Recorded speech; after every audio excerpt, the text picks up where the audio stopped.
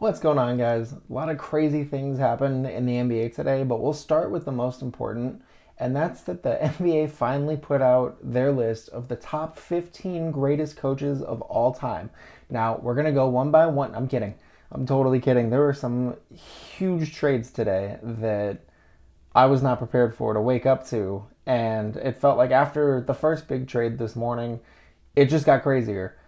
So we'll start with the first big Woj bomb. We got the trade deadline coming on Thursday, and this is it. This is Super Bowl time for Woj and Shams and all those guys to just to go nuts with scoops. And this first one is crazy for a lot of reasons. So we have the Portland Trail Blazers finally agreeing to trade CJ McCollum, and they send CJ McCollum, Larry Nance Jr., and Tony Snell to the New Orleans Pelicans for Josh Hart, Thomas Satoransky, Nickeil Alexander-Walker, Didi Louzada, and a 2022 protected first-round pick and 2 second-round picks in the future.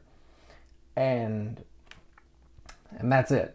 It feels like a really unceremonious, unsentimental ending to a decade of CJ and Dame as the Portland backcourt, and it's anticlimactic. Last week, they kind of raised some red flags with what they gave up Robert Covington and Norman Powell for, and this kind of just was a white flag on the season. I was talking to a friend of mine, and we were saying, this is either they know they're going to make another move or two right now, or they know they're going to announce that Damian Lillard's out for the year after this abdominal surgery, and they're just flushing the season, tank it, get a pick, do whatever you have to do, and just push it to next year. The one thing I will say that this trade does do for the Blazers is it gives them a $20 million trade exception, and it'll probably clear up to $60 million in cap space for the summer.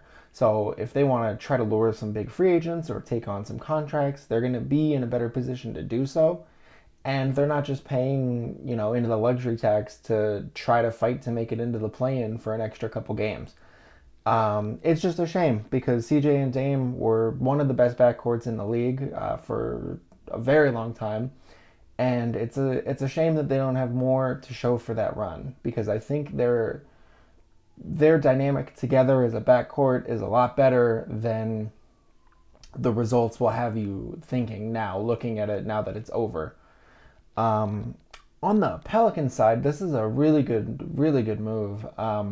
They're fighting for a play-in spot now. They started like 1-12 and have completely turned it around to I want to say 22-30, something like that. They're kind of clawing their way back into that play-in situation. Brandon Ingram is playing like an absolute all-star for another season.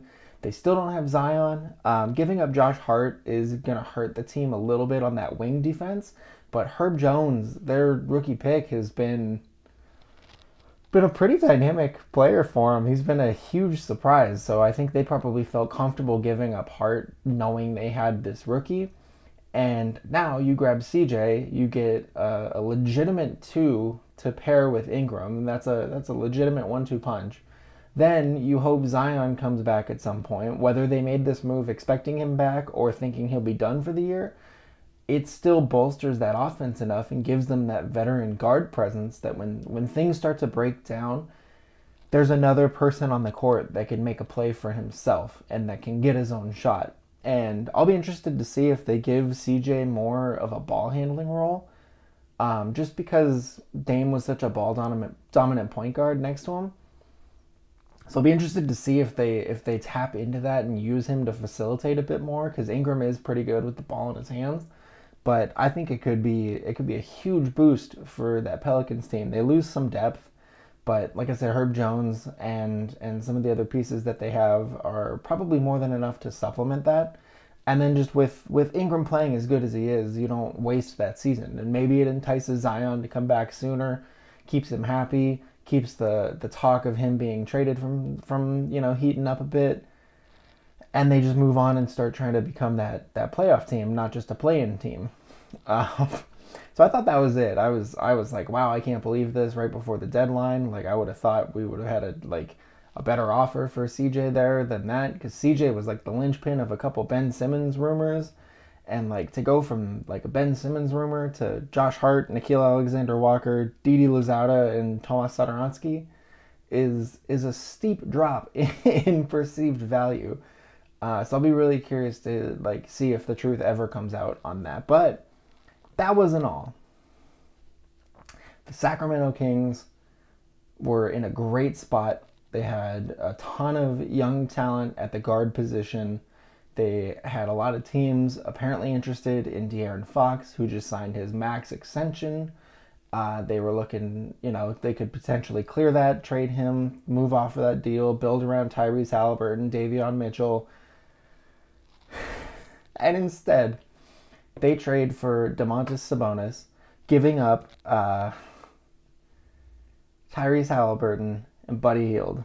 Buddy Hield finally traded. It's been rumored. We've been waiting with bated breath. Kings fans have been waiting with bated breath, I'm sure. Marvin Bagley, punch in the air right now that he is still in that Kings uniform. But the full trade is Domantas Sabonis, Jeremy Lamb, and Justin Holiday, and a second-round pick in 2027 to Sacramento for Tyrese Haliburton, Buddy Hield, and Tristan Thompson. So, needless to say, Kings fans, I understand. I understand the pain. I understand. It was an emotional day in Kings Reddit, Kings Twitter, just for Kings fans all across the world. It was an emotional day because this was a huge blunder. There's no other way to put it. The Kings really shot themselves in the foot here with this because not even bringing back a first-round pick for Tyrese Haliburton, who was arguably the best and most valuable player on that team, not just by on-court stance, but also his rookie contract, still being under that rookie contract for like 2 more years, is a huge bargaining piece. And to bring back Sabonis is it's a good get because he's an all-star caliber player, but that doesn't do anything. Like, that doesn't push the Kings to. They're not going to challenge the Suns now. They're not going to be that dominant Western Conference team now. Like, if anything, they might be like the 7 seed instead of the 9 seed, and they'll have the home play-in game. Like, to me, this is like a sideways move. Like, I saw a lot of people comparing it to like 2K, where it's like, this is just a trade for the sake of making a trade because you wanted to shake it up. And with rumors that the Knicks and a couple other teams were interested in De'Aaron Fox, it's crazy to me that they would still opt for this package for Tyrese Haliburton. Not to mention Buddy Hield, who they probably could have talked a team like the Lakers or one of those other contender teams into overpaying for. It just feels like such an odd deal. And I think that in a nutshell is like the Kings' experience. Like, Davion Mitchell has been a great guard. He's been a good guard for this rookie year, and he's shown that his defense absolutely translated over without any question. But he can't shoot, and De'Aaron Fox has nights where he's super inefficient. He's turning the ball over. He's not creating like a playmaker should. And Tyrese Haliburton was always the steadying part of that. And so obviously he's going to be the player everyone wants, but he should have been the untouchable. Like, you would think he would be completely untouchable. He'd be the cornerstone of the rebuild. It'd be a trade around Bagley, Hield, maybe Fox, and then call it a day. So I'll be really curious to see what the Kings look like with Sabonis on the court with these guys, but I feel so bad for Kings fans, which is an odd spot for me to be in because I'm a Lakers fan and I hate the Kings. Like, I grew up hating every single person that was even like affiliated with the Kings. So to see them, like, to see the fans who are good basketball fans be, this miserable and be this upset, it's like I don't understand it because fortunately, like, the Lakers haven't ever done that, but it's crazy, and I don't understand the thinking. For Indiana, it's a no-brainer. For the Pacers, I can't believe there's going to be a backcourt of Malcolm Brogdon and Tyrese Haliburton that we get to watch now. I don't know what that means for Miles Turner. They might keep him and let him play with someone like Haliburton, or they might see what they can get for him and go full tank, full rebuild, full youth movement. I'm really not sure, but either way, it kind of seems like the pieces fit a bit better. You can put Miles Turner as like the true center, run an offense through him, let him make those decisions out of the post. He's shown it at times he can be adept to playmaking, to passing, to moving without the ball, to making the right decision. And I think it unlocks a lot of his skill set a bit more. He seems like one of those centers that wasn't made to be in like a two towers type of offense. So I'll be really curious to see. It's a shame that he's hurt right now, because with the trade deadline Thursday, they're going to have to decide if they want to just move him and call it a day, or if they want to wait and see what it looks like and risk it. But it's tough to not get to see at least a little bit on the court. But this close to the deadline, it probably wouldn't have happened anyways.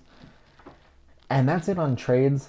There's still all the rumors about James Harden and the Sixers and the Nets and that whole mess. The Nets have lost 15 games since New Year's Day or something, some crazy amount of games. And they seem to just be having a major identity crisis. So who knows if they're going to panic trade or what could happen there. And then the last big Woj bomb we got wasn't even a trade. It was that Bradley Beal, who was another popular name in this trade buzz because of his ties, not ties, but because of basically Daryl Morey wanting him for Ben Simmons and just forcing his name into that conversation. He's going to have season-ending wrist surgery. And this is big for a couple of reasons. One, the Wizards started hot and have really cratered to earth and have been fighting to keep a play-in spot since then, since their hot start. And losing him is obviously a huge blow to that. Two, he was a popular trade piece. He was a popular trade name floating around. It seemed like Wizards fans were a little bit more on board with the idea of trading him now. He hasn't had as good a season as he had over the last couple of years, so I think fans were kind of eager to just kind of pull the Band-Aid off and get started with younger players or something. I mean, I don't know a ton of Wizards fans. That's the impression I got, but I could be way wrong. And then third, he's eligible for a gigantic max contract extension next season. So the Wizards are going to really be in a tough spot here where it's like, do we pay him over $200 million? Do we trade him? And do we just risk letting him go? Like, not being able to have him on the court now for the rest of the season with this team to see how the pieces fit is a tough spot to be in when you're looking at a potential $200 million plus investment. So it puts the Wizards in an even more unfortunate spot. They go from a team that was rumored to be interested in a couple trades to probably just staying put. Maybe they trade someone like a Spencer Dinwiddie, Montrezl Harrell, someone like that, someone like on the fringes. But I don't think it's going to be like a huge splashy move now anymore, like a Beal trade. And that's probably for the best, because Bradley Beal could bounce back and be a great player immediately. He's shown multiple times that he wants to stay in Washington, kind of, I guess. He kind of seems to go back and forth with it. Which, if the team wants to just be tired of that, that's fine too. And that's it. I'm really curious to see what's gonna happen when I wake up tomorrow now, because it seems like as we get closer to the deadline, it's just rumors going crazy.